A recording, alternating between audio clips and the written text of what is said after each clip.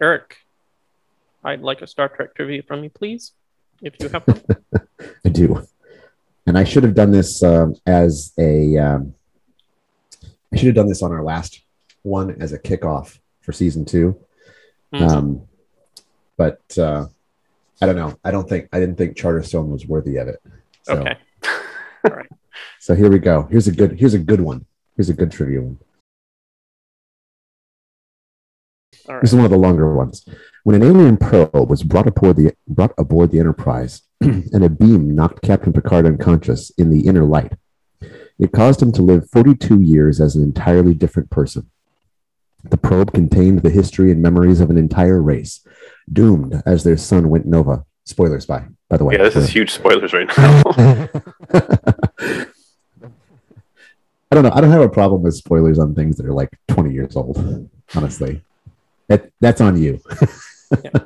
I mean, technically, all trivia questions are spoilers. That's true. Once you get the answers right. So go and watch The Inner Light. That's the best episode of TNG, anyways, and then come back. Yeah. Or you can just skip ahead 20 seconds. I suppose that's another option. Right.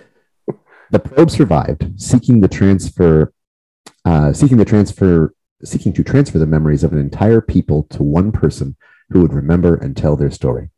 In under a half hour, Picard lived a lifetime as Common, the Iron Weaver, shown at left with his daughter right in the picture. After he saw the probe launch from his world, he was gently drawn back to reality as the probe completed its transfer. After his ordeal, the crew inspected the probe and found a box, which they gave to Picard. What was in the box? I can tell you without the multiple choice. 1 second. Fire truck. Insultingly simple. You done, Eric? Here's what you should do. Here is a good strategy. Go here and get wheat. Okay. Welcome to a piece of the action. I'm Micah. I'm Eric. And I'm Greg. And today we're going to be looking at the estates.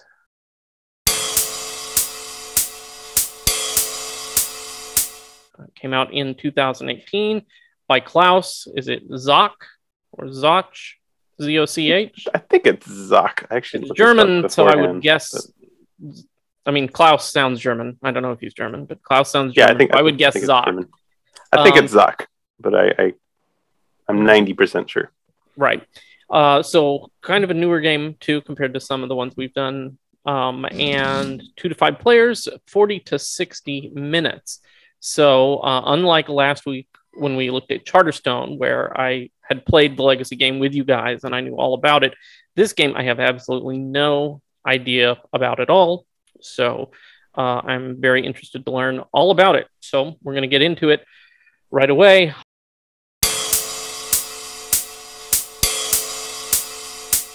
We'll go ahead and start with you, Greg. Maybe you can give us a little breakdown of sort of the premise and a little brief overview of the rules or how you play the estates. Sure.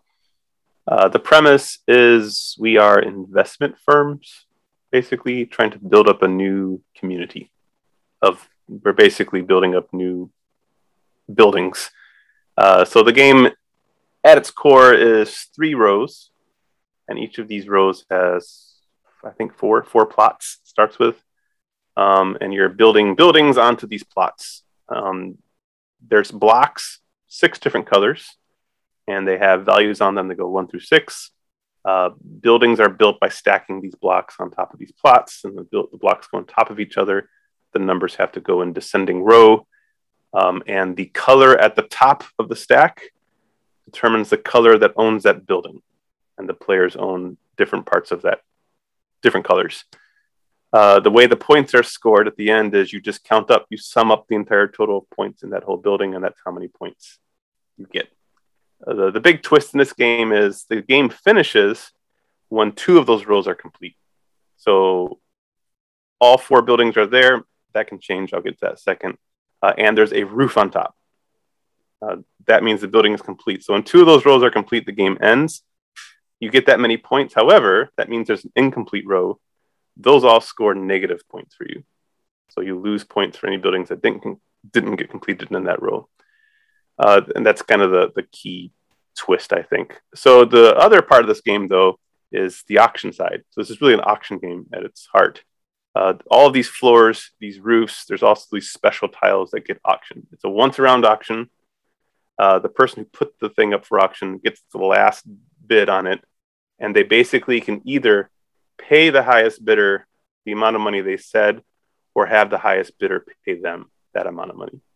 And that determines who gets to place that block or that roof.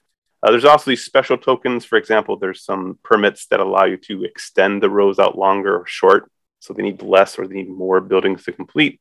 There's a mayor hat that basically doubles the results of a row, which could be negative or positive. And that's basically the whole game in a nutshell. It's pretty simplistic rules. There's a little bit more to it, but I think we'll touch on some of that as we talk about other things. Okay, very good. So with that explanation, now I realize I did play this game. I just did not remember the name of it because we played it when we finished. I was wondering. I was going to say something, and I was like, "Didn't Micah play this game?" But I did. I think you guys pulled it out so fast after you were so eager to move on from Charterstone last time that I didn't catch the name of the game we were playing. But now that you say that, it's like, oh, okay. I thought you did, but then I thought to myself, you know what? I rarely remember Micah being in our games. So yeah, that is a good point. I rarely remember Micah being in your games, so. Even if he wins, right? Even if he wins, I'm like, wait, did nobody win that game last time? Right. It's just my memory fades into blackness.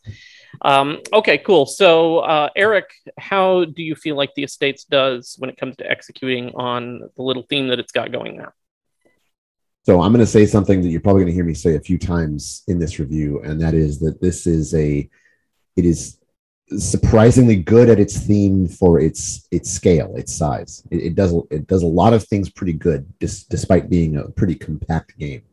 There's actually, as Greg mentioned, there's not a ton of things to do per turn. But all the things that you can do, they have a really high impact on the game. So if you make a bad call, much like in real life, you can mess up the rest of your game.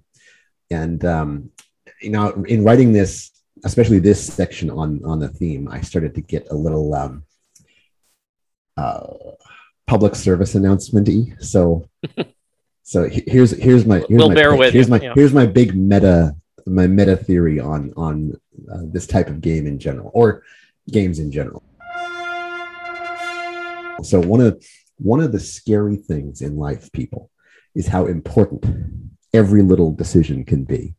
So, and I think that is a really important thing for young people to learn. They can benefit from coming to that realization that one little thing can change the trajectory of their entire life. And I personally am a firm believer that games can be good training for life.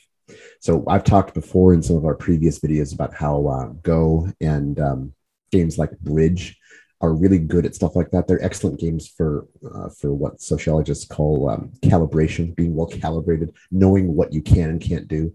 I think games like Estates and, dare I say, Food Chain Magnate, I think those are good games for learning about consequences. So even though I'm speaking from a little bit of ignorance here, because I've never been an investor in property development, though I have worked around that industry for many years. And so from my admittedly naive position, I think this game captures the main components of that field, and more importantly, the risk that is inherent in that kind of work. And that speaks to how well this game gets its theme, despite being a small game. Okay. It's interesting, talking about that, because I think about trying to tie the play of the game to the theme, that aspect of it where the rows that are partially built count against you, right? I can kind of, it isn't immediately obvious what that would represent in the real world, but you can sort of come up with a little story for it that I think that, you could say that, like, well, maybe buildings get built and then the city changes their codes and all the buildings that were under construction can't be built, and it's a negative or something. I don't think that you need to have completely isometric connections between, we've talked about this before. Right, it doesn't a one to have one, to be right? A 1-to-1 ratio of analogy in the game. Mm-hmm. I mean, that would be immersive, but I think a game can also get there by reproducing the lessons learned and the feel of the primary feelings that you get when investing in something as big and as important as a construction project. And I think that this game gets that. Mm-hmm. Okay, very good. So, so speaking about feel, going back to talking in more terms of within the context of board games and other games you played, open it up to both of you guys. How did this game feel to play? Maybe Eric, you want to continue in terms of what type of game it feels like? Yeah, it was very tense. It's very tense, but it's I'm going to talk a little bit more about this later, but it's very understandable. And so there is like your first couple of games will probably feel a little trial and error-y, like you don't know what's important. You don't know where what to put up for auction, because that's really your primary action space in this game is, what do I put up for auction when it's my turn? Also, how much do I bid on this thing that somebody else has put up for auction? Those are really your the two things that you need to decide.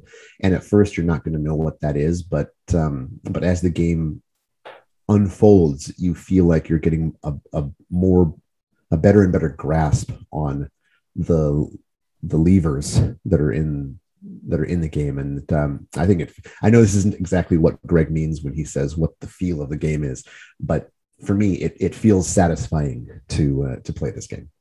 Okay. Greg, what do you think? How does it feel to play the Estates?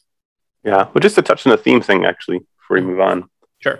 Because, we talk about this a lot, but there's one of my favorite theme articles is by Martin G, or Qwerty Martin on BGG.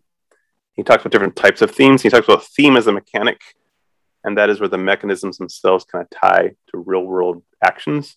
Mm-hmm. But then he talks about theme as a dynamic, where it's quite abstracted away from the real-life going-ons of real estate development, but it still feels similar to what it feels to be in real estate development. Yeah, it simulates the risk, and it simulates that the tension that probably goes on, the competitiveness that probably goes on in that market. So I think the emotional landscape. Yeah, so I think this works very well as theme as dynamic, as opposed to theme as mechanic. But I think that ties right into the feel of play. I think Eric was pretty spot on when he talks about it's what I've mentioned before as being a volatile game. Like, it's so easy for things to shift around. And for your entire goal to just change on a whim from another player, because he's right. Every little decision that's made just butterflies out to being pretty chaotic. So yeah, it's a volatile game. It is pretty cutthroat. I'd say it's chaotic. Because of all that, every decision kind of feels important. I think cutthroat is usually the word that people usually come up with first when they describe this game. On top of that, it's a light medium game, I would say. It's really easy to learn. The rules are fairly simple, though I would say the decision space, you get a lot more from that than might seem from the simple rules. But yeah, that's basically how it feels. Do you think that I'm not sure if you've played it enough to have an opinion on this yet. Do you feel like, because of its sort of chaotic, all over the place nature, that, because we've talked before about these games sometimes having baked in strategies, right? Yeah. Do you think that, are you familiar enough with it to have an opinion on whether you think I have strategies emerge? I have a very definitive opinion on this, but we got to get to the good and bad section. Okay. All right. Well, all right for that.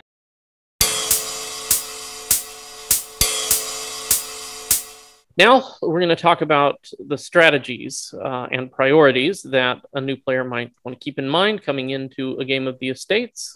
Greg, why don't you start us off with those? As any game that's this volatile and chaotic, it's difficult to say this is the strategy you should go with, because we'll come back to this point, but because it's so chaotic, you could do you could do a lot of things and still lose. But these are just some, I think, principles to go in with that I think maybe are not obvious the first time you play. Maybe, and the first one I want to talk about is low value blocks are actually more than seems. I think when you first go and go, okay, I want a lot of points, so I'll get the 6. But because the building is the color of the top floor, as soon as you put that 6 down, someone's going to build on top of it and take your 6 points, and it's no longer your building.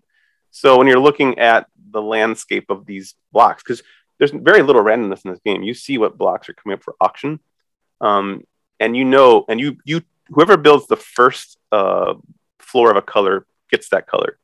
So you can look at the blocks in advance and see, okay, which blocks are coming out when, what numbers are coming out, and I would say prize those lower values higher, because it's much easier to put those on top of higher value floors and still a building.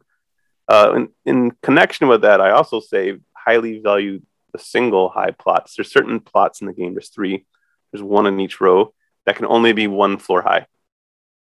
And those are pretty sweet, because then you can get a high value block, plop it there, and you don't have to worry about it for the rest of the game, aside from making sure it ends up in a completed row. So that's kind of nice if you do want to play some high value blocks. The third thing I think new players should watch out for is to be careful about running out of money. Because this is a closed economy game, right? New money does not come in, and money mostly just shifts between the players. Players can, we didn't talk about this rule, but players can embezzle money at the beginning of their turn. They can stuff a buck under the board, and that just goes as points at the end of the game, and that's taking money out of the economy. That's the only way money leaves the economy. So you get yourself stuck in a position where you just spend all your money, and if you're at 0 money in this game, it's really difficult to come back from that. You have no power to bid on anything. And I think that happens because every bid seems so important in this game that you end up overbidding on something, and then you realize that the next bid is equally important. Now you don't have any money to spend. So be a little conservative there. Don't run out of money. Just understand that other really important bids are yet to come. So I just be a little conservative. All right. Okay, very good. Eric, what about you? Strats and priorities? I think this is where our tactic in this, in a piece of the action, is good, where we're not giving direct strategies. We're focusing more on, like, here's what's important in the game. I think it's really valuable, especially to new players, and especially in games like this that can be so volatile, because it's not about here's what you should do. Here is a good strategy. It's more about how can you find a good strategy for you in this game, because the strategies are going to change. So I think, kind of echoing a little bit of what Greg had to say, that there are 2 really important questions that you need to have answers to.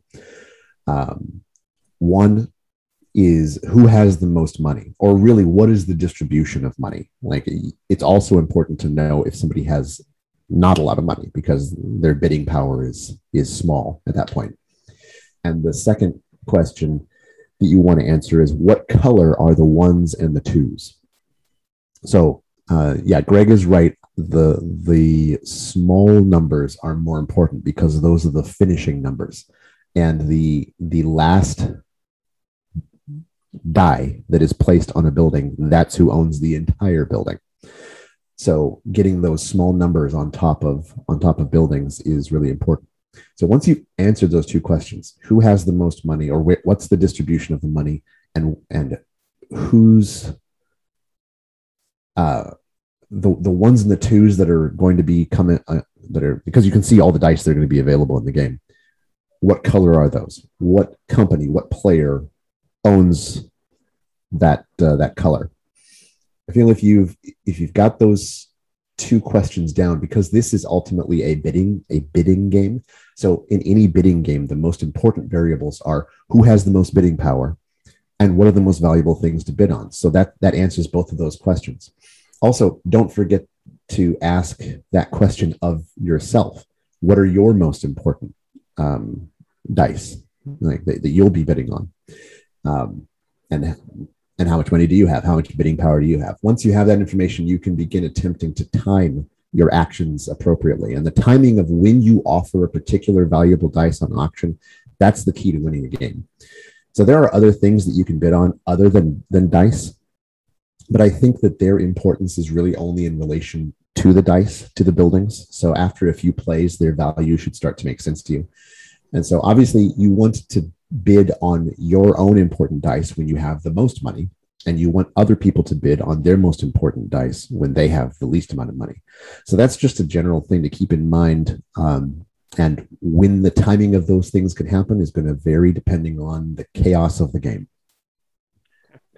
Eric talking there made me think of one more thing that I didn't put in my list because I tend to play a lot of economic games, but I think if you're not an economic game player, this might be something you overlook. This isn't a game where you're trying to make the most money per se, or the most points. This is a game where you're trying to make more points than everyone else.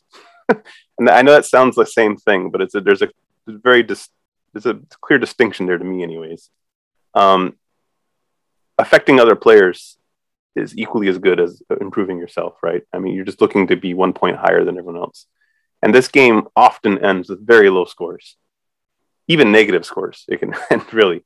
So it's just, making sure that you're be equally as interested in everyone else's point values as you are in your own.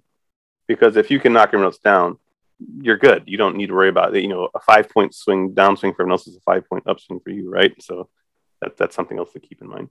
Yeah, there's also it would be too lengthy to go into, but there's a whole way of.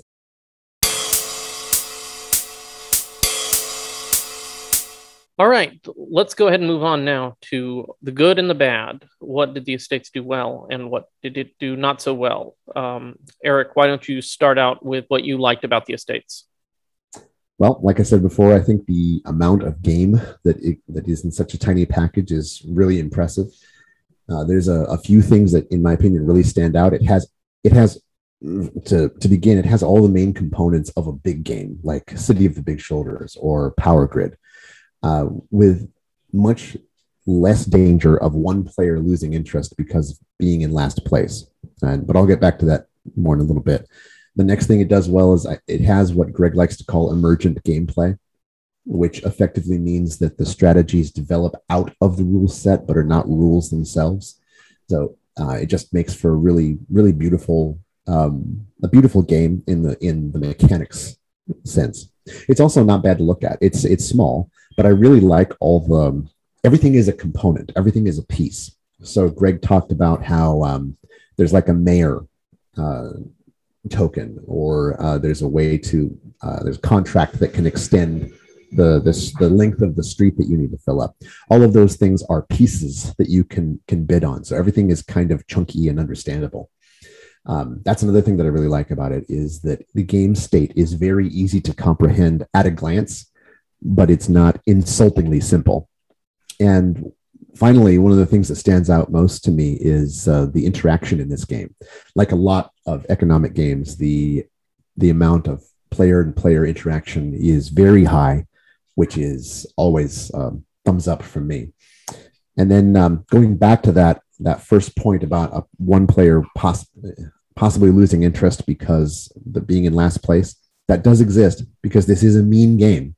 This game is actually all about being mean, as in not that you feel compelled to be mean to other players, but good choices for you are inherently bad for other players. So, and as I mentioned before, one bad choice can lose you the game.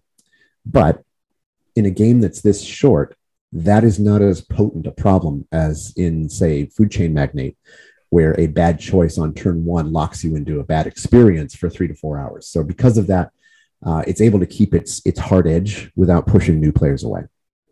Do you think, it reminds me, I was going to ask this, do you think that 40 to 60 minute runtime is accurate that it shows on BGG? I do, yeah. Okay. All right. Good to keep in mind. Greg, what did you like about the estates? Yeah, so these are a lot of the values I always promote in games are in this game. I should list these out. There's like 4 or 5 I always come back to and just like say how many points each game covers. But it's cutthroat, right? Volatile, super interactive, It's emergent. These are all things I look for in game. It's missing one, which I'll come back to. But for the most part, it's hitting a lot of the key points that I like in a game. And Eric mentioned this, but it's doing it in a short period of time. The 45-minute game, I mean, I know this is not everyone's definition, but I consider this a filler. This is my, anything under an hour to me is a filler. So it's there's not many games of this length that I think has all of those things going on together. It's just full of really tough decisions. The whole game, every decision matters, and I love that in a game. Said it's volatile and it's cutthroat. It's super confrontational. It's interactive. Every decision you make affects the board. Again, these are things that I want in a game, and this is doing it. Games can end in negative points. I love that. There's so many ways that you can affect the plans of others, right? You can there's never a point. I mean, as long as you got money to bid with, and even if you don't have money, sometimes you can find ways to really interact with others and mess up their plans.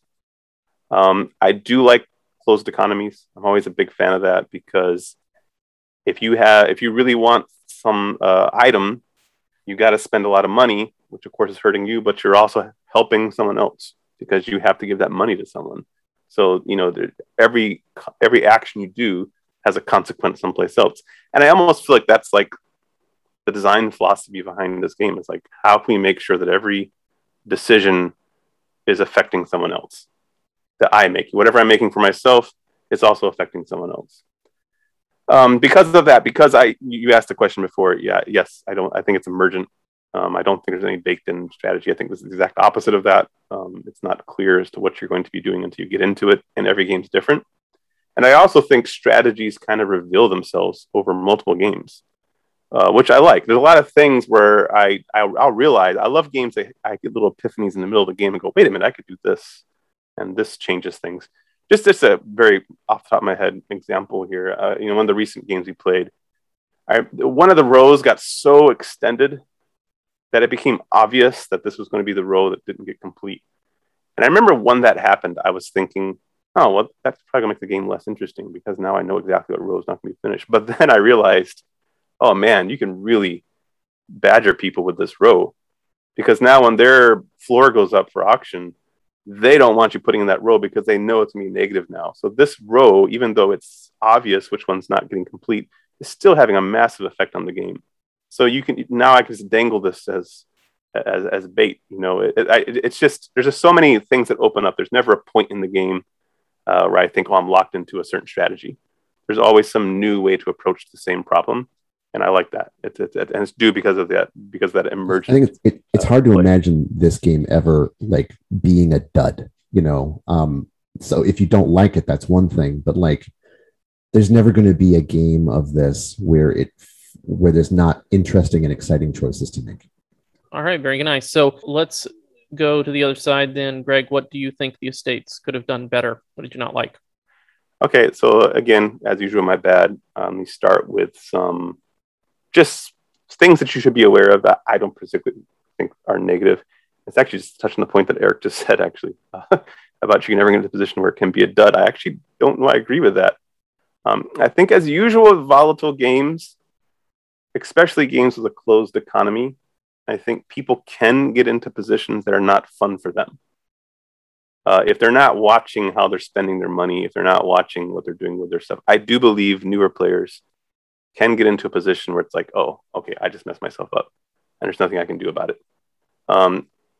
I think that's possible. So that's something going in, knowing that you could do that with some bad decisions. There's usually a way out of it, though, in this game. I don't think it's as harsh as like Food Chain in that regard. I do think there's typically a way out of it, but you can mess up the game really sometimes. And actually, that's the other thing, too, because it's so intertwined, the way other players play can really throw the balance of the game out. So you have to go in knowing it's just that kind of game. And that's kind of leads into the next point that some people, Eric did say this, that some people are just not going to enjoy it. I think some people are just not going to get this game conceptually. I think some people are going to come to this game and they're just going to be like, I don't know why this blue 5 is more important than this purple 4, because it does require a bit out of the player. That's one of the results of not having a game that has baked in strategies. The game is not making it obvious. Go here and get wheat. It doesn't say that. It doesn't tell you how to win. So it does require something from the players to really read the board. I think it's really easy to read in this game, but it does require them to actually put that effort into it to understand why this auction is so important.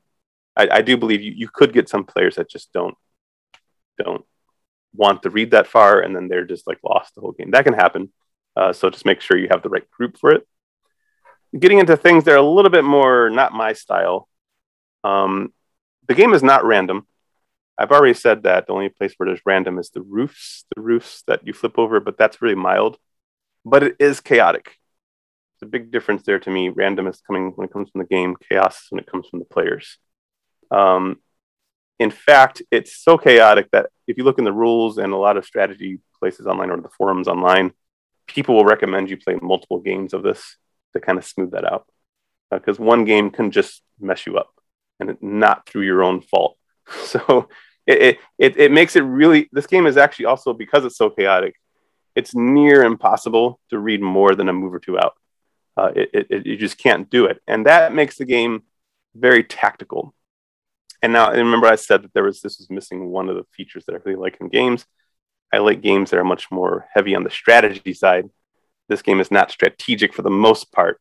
You can like look at the cubes and get a basic idea of the colors you want to go for. But I would say this is like 90-95% tactical, this game. You just do the best move as it comes up. Maybe think a little bit down the line. So that diminishes it just slightly for me. It's doing everything else so well, though. I'm willing to overlook that. Last one, I'll just throw in a component issue. They have these cubes.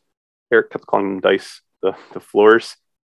They put the value on the top, which makes it really difficult to read the values that are in a building sometimes. You have to you're always constantly having look under blocks in this game to see what values are in a building. I don't know why they didn't put the numbers on the side to make that easier. That's one little issue. And I would have the same issue with the little single plot. Remember I said there's one in each row. You can only go one floor high, which are dirt patches. But once you put a cube on top of it, you no longer see that. I just kind of wish there was something a little more telling. So it does a pretty good job of keeping its information visible, but those are kind of crucial sometimes. And I've seen people actually make mistakes, bid on a block they didn't want, really, because they thought they could put it on top of a single plot block. And now they end up winning this auction they didn't really want. So I have seen it actually affect gameplay. So that's it. Those are my bads. You know what they could have done? I just thought about this. They could have put, because I was thinking the only reason they wouldn't have put the numbers on the side is for the aesthetic of making it look like a building. But they could have done different values of windows.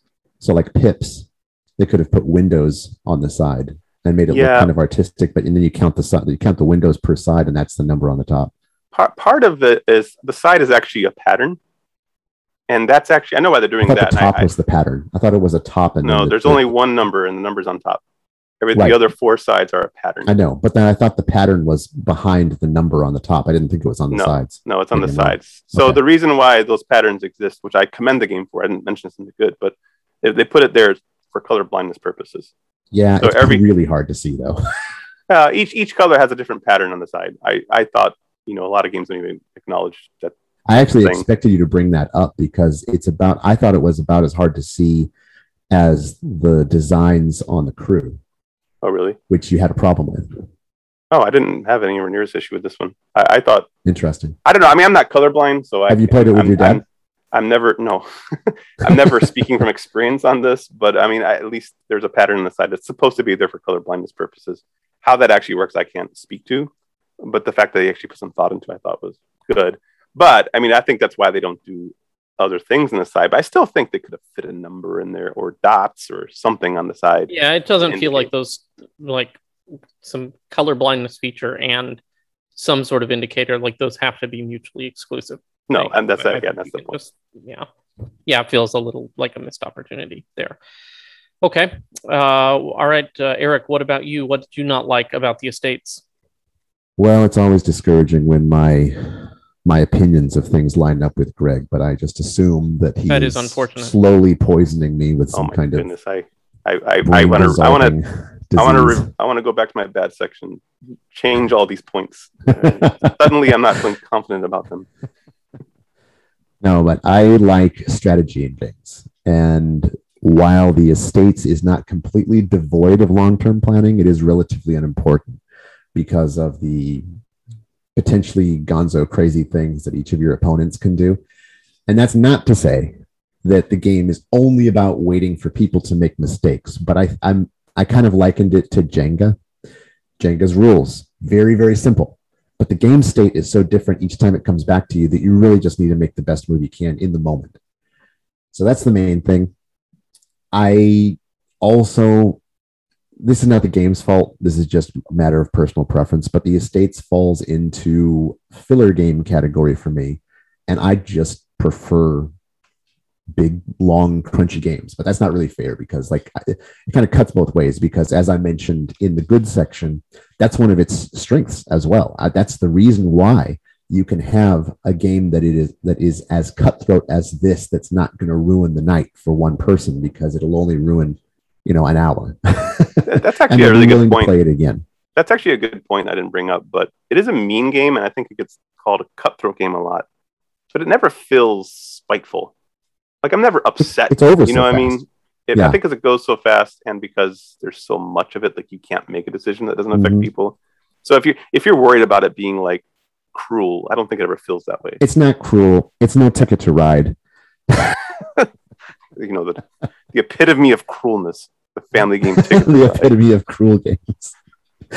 But it is a filler, and I just prefer bigger stuff. But that's a good thing for it as well. So then, on a related note, I would say that this is one of those filler games that it might be hard to find the right time to play it because it's long for a filler. And this is just, I don't know if either of you guys feel this way. This is just me, maybe, but it's not big enough to be the main event. And while I enjoy it very much, just me personally, I wouldn't want to play an evening of the Estates. I wouldn't want to play 3 or 4 games of it in a row, probably. I mean, maybe depending on how I feel. But so I like a game that's going to be big, 4 to 6 hours, an event. But the Estates is long enough to make it so that if you pull out the Estates and it lasts an hour, maybe a little longer if you're playing it for the first time, that means that you won't have time for that bigger game left over. And so that's just something to bear in mind. It's not like the Crew where you can just pull it out and play 1 or 2 missions and then pack it away when everybody gets there. It's more involved than that. So I am done. I have one more bad. I realized that my list went to page 2 and I didn't scroll down far enough. And this is actually a pretty big one, so I want to go back to this. Again, this is not bad for me, but I think it's definitely something worth noting because it kind of is sometimes to me. But I'm willing to overlook this because it's such a short game. You have to be okay with not winning a game through no fault of your own. I think that's actually something that's in this game. It's so chaotic that you can really make really great decisions, and just through the way the game shakes out, you just lose because every decision is so swingy that really anyone can just win. Honestly, a new person come in and win this game, no problem, I think, just because it's so swingy. It's not random, but because of that chaos that can happen. Now, I'm okay with that with a game this short, but if that bothers you, if you just want to be like this epitome of strategy in games, just know you could make a lot of great decisions and still lose. Maybe that means you should have made better decisions. I don't know, but I do think the best player will not necessarily always win this game. So I think that's worth noting. Yeah, that is an interesting thing. We've talked about it a lot. We kind of danced around the subject in previous reviews, but it's not random. It's not a die roll to determine things, but it may as well be because everybody's decisions. I felt like Puerto Rico had that quality too, where it was like everything is so finely balanced that it's the Jenga thing. Like one person pulls out one stick and then the whole thing starts to wobble, and now you can't maybe there's no good move on the board on the tower. So it's like that can happen to somebody even if you're playing really well. It reminds me the card quote that everybody quotes all the time, where he says to Wesley, right, about it's possible to What was it? Well, I'll find a clip of it. It is possible to commit no mistakes and still lose. That is not a weakness. That is life. Something like it's possible to do everything perfectly and still lose, and that's life.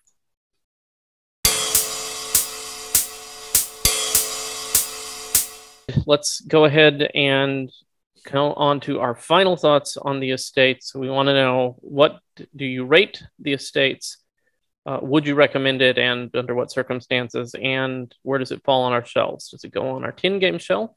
Does it go to our 25-game shelf, or does it go nowhere? Let's start with you, Eric. Okay. Yeah, so final thoughts. This is what I've got written down. It says, due to its genre as a filler and my tendency to suck at economic games, this game had an uphill battle in trying to win me over, but it succeeded with style.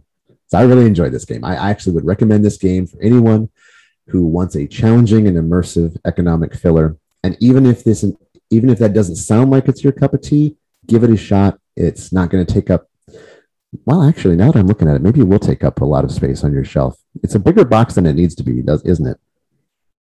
Maybe that is. Yeah, it's not quite Ticket to Ride size box. It's yeah. Close. Even though the board is like, just like the board's tiny. Small. There's a lot of blocks in there. There is, but it doesn't have to be that big. In fact, the original Prius, I forgot, the German one, actually came like a little shoebox looking thing. Yeah, that's a problem because of what do they call that? Shelf appeal, or shelf, like how much real estate it's taking up. Yeah, it does take up more than it needs to. Yeah, but it's a really good game. I would recommend it to anybody, even if maybe especially to people who don't think they're into economic games. I'm not particularly good at them. I've doing this YouTube show and having to force myself to play more all of those games outside of my wheelhouse. Yes, I have softened on them, but this is a really good entry point to economic games. So, is the game engaging? My pop song category, I give it 2 stars. Are people's turns interesting?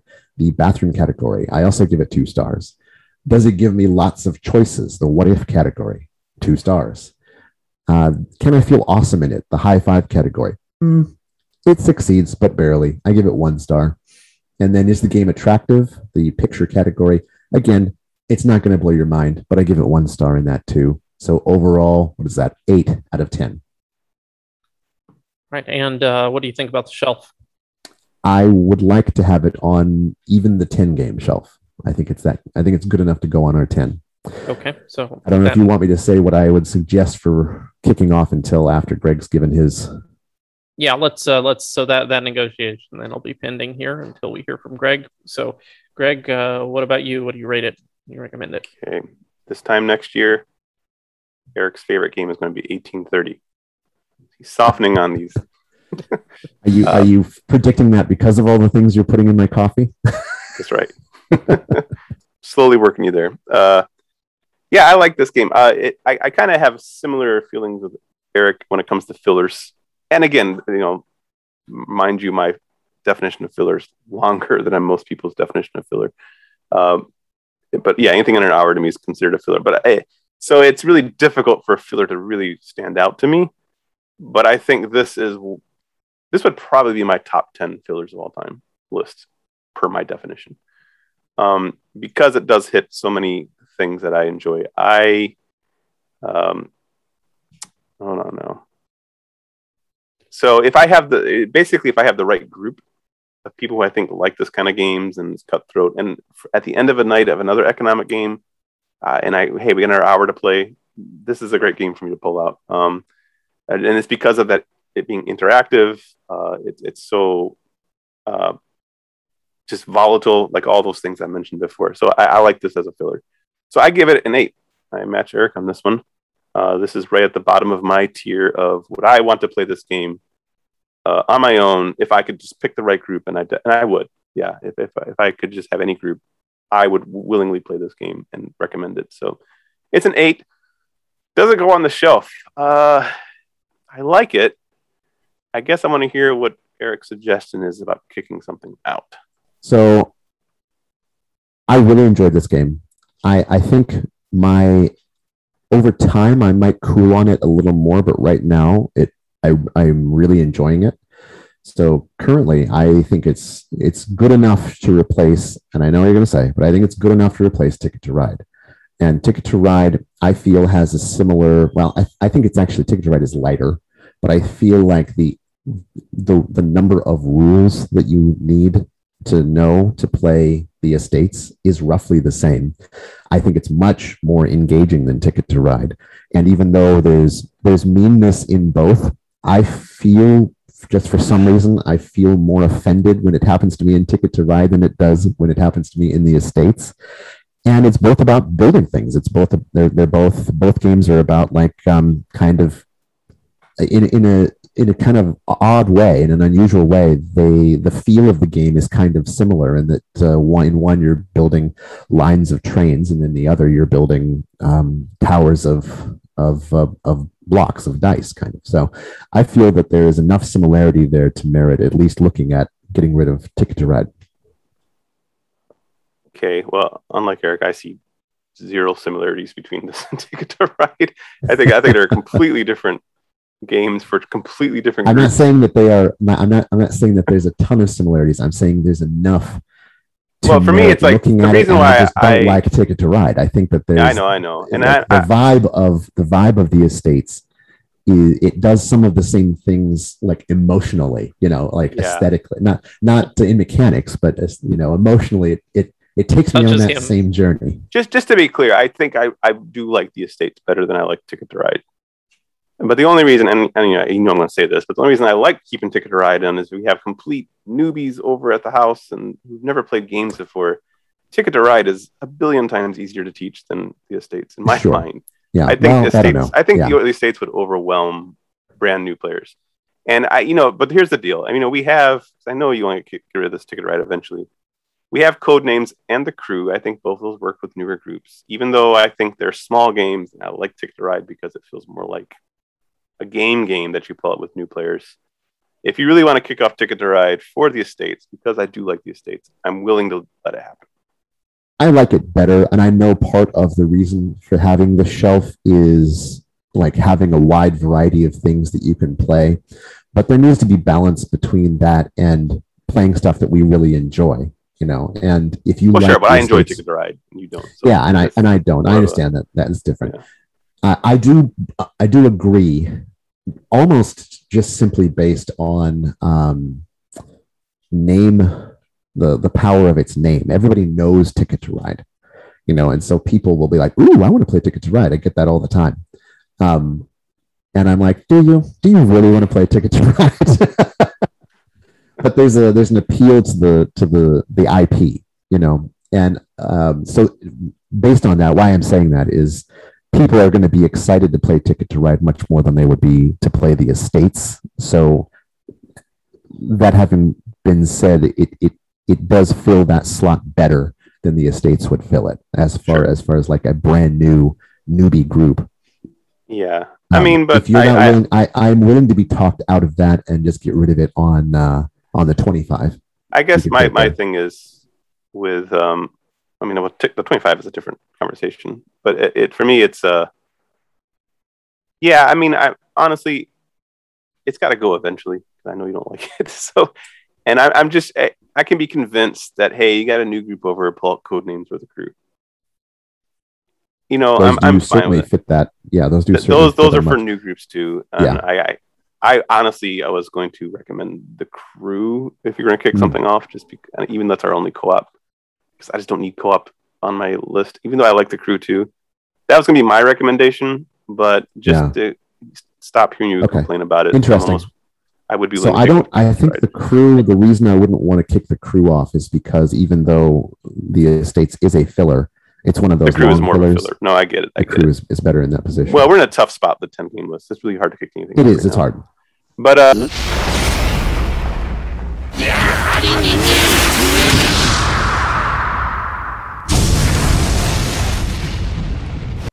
think it's optimistic. I think it's optimistic, Greg, for you to think that just because he kicks it off, he's going to stop complaining about it. At least I can stop hearing about the. Yeah, if this is about your capacity to listen to me whine about Ticket to Ride, Binge about. No worries. You want to kick it off a second time? Okay, well, so what are you? All right, so what happens with Ticket to Ride? You go away completely, or does it drop down to the 25 game shelf? No, they're completely. I'm worried this concept is confusing to people. Then maybe we should not do the 25 game shelf. No, they are completely separate shelves. Mm-hmm. Independent. No decision we make on the 10 game shelf has anything to do with the 25 game shelf. They're completely independent. So Ticket to Ride goes away. Now we move on to the 25 game shelf, and which also has a copy of Ticket to Ride on it. Yeah, which we could kick off, but there's a lot more choices to kick off, so we probably won't. Sure. Okay. So on the 25 game shelf, what do you want to do? So on the 25 game shelf, there's a ton of games I'm willing to kick off for this. Yeah. The one that just to get rid of anything that I rate below a 6, my first would be Near and Far. Just because I did not. That was one that came up. Yeah, I thought about that. That'd be my first pick, but I could be convinced in a lot of the other ones. So I'd like to hear what Eric says. But Near and Far would be my pick. Okay, interesting. Is that the lowest one on your list? On the that's the lowest. That was my lowest rated game. That's currently on the 25 game shelf. What did you give Carcassonne? It's not much higher. I could kick off Carcassonne. So I was looking at Carcassonne, even King of Tokyo. Although King of Tokyo does something that I kind of like having King of Tokyo on here for now, just because it plays differently than all these other games. I really had a problem with Terraforming Mars, but I don't know. What would you say about Terraforming Mars? I kind of want to keep that for now. I mean, the only ones that I like, because I didn't dislike Terraforming Mars as much as you did. So yeah, I'm totally fine with Near and Far. Not to all right. Well, let's kick off Near and Far. This conversation to by the way, everyone, if you're listening, you don't know what the heck we're talking about. There'll be links in the description that leads to our list on BGG. Yeah. And I'm showing. Give us your thoughts on. Yeah, that has our current. What we recommend if you can only have 10 games and you match up with our taste, or if you can only have 25 games and match up with our taste. These are the recommendations from all the games we have reviewed up to this point. Correct. And so we're saying goodbye to Ticket to Ride from the 10 game shelf, and we're saying goodbye to Near and Far from the 25 game shelf. Yep. We'll see. So Eric, you still have the Herculean task ahead of you of getting Ticket to Ride off of the 25 game shelf. I can continue to pound it in the months and years to come. Yeah. So we look forward to that. So if you are in the mood for a cutthroat, volatile, emergent, mean filler, and you haven't tried the Estates, then check it out. Comes very highly recommended by our professional reviewers here. So what are you guys going to be playing next? Do you have any idea? No, I don't know. We didn't really discuss that. I keep throwing out Sidereal Confluence. Yeah, I do. I've played that a few times, but I need to play it a little bit more before. Yeah, I'd like to play it at least one more time. So that's definitely on the block. Correct me if I'm wrong, but that was one of the games was recommended, was it not, from our... Yeah, that was one that was put on our geek list. Which, by the way, we should mention that too. We have a geek list. Will be in the description. That if you want us to review something, go there and either put it on the list or thumb up a game that's already there. Sidereal Confluence was one of those. Antiquity's on there also, and if I can get a hold of Eric to play that could be an option. I'd like to play that. Yeah, and also I said last time, but Great Zimbabwe's coming in soon, which I would like to review eventually, because I'd like to eventually review all the Splotters. But anyways, but we'll see. We'll be a surprise. Okay. All right. So we're giving ourselves a little bit of wiggle room there, but all three of those games will be coming soon. Until then, check out our geek list on Board Game Geek. We'll put the link in the description. Subscribe to us if you have not, especially if you like hearing these types of long discussions about board games where we can really spend time digging into them. And until then, this has been a piece of the action. Okay, so go ahead and tell me, and you have to be. So the reason I want you to guess now, Greg, is because while you would get it if I listed off all the options, it is actually quite specific. Okay, I'll try. Okay, but this isn't my answer until I hear the four. I think is it Requisen flute? Oh, that's really good. I'm really impressed. It's close. That's not it. No. But the options are A, his tools, B, a wedding ring, C, Reskian flute, or Resican flute, or D, a sash. So obviously, Micah, that gives it away for you. Yeah, no, I knew it was a flute. I didn't remember the Resican because he still plays it later, right? He does, and actually, it's one of the few times that we get a continuous storyline. And I think it comes back 2 times because it comes back when he is also a very, very good episode. The one with the geologist, the alien geologist. Yeah, was that like kind of falls for lessons or something like that? I think it's called Lessons. It's a callback to that. Yeah, and he plays and one other time, but I think that might have been. I can't remember now. It might have been in one of the movies that he played the flute. I can't remember. Great episode though. Yeah, I think Patrick Stewart actually kept that flute, because of he liked that episode so much too. So that's one of those that's where Star Trek is at its best, when it, especially to a kid watching it for the first time, it just like blows your mind. It's like totally new vistas open up.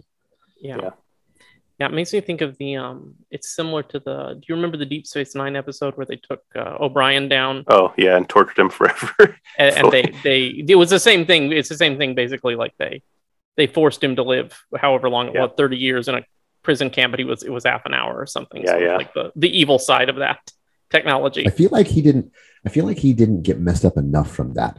Neither did Picard really. I mean, he was right. You think he just lived this entire life away from the Enterprise? He would forget some ensign's name somewhere, but he didn't. Sure, he seemed completely okay. But yeah, it seems like it would have been pretty traumatic either way.